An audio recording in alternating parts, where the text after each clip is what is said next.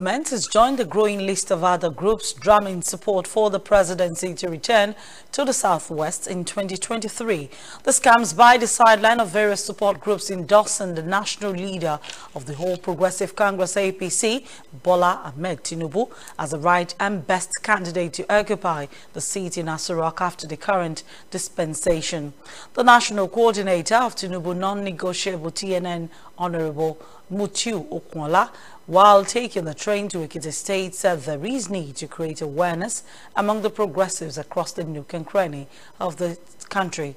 Okunla, while inaugurating the Ekiti State chapter of what he termed the Unstoppable Moving Train, explains that the group is doing it out of its own conviction without the consent of the farmer.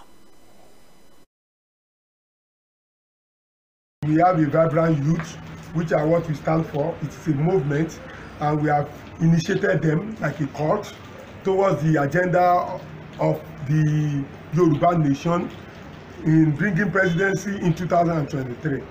And the fact about the matter is everybody, all the masses want Tinubu to become president.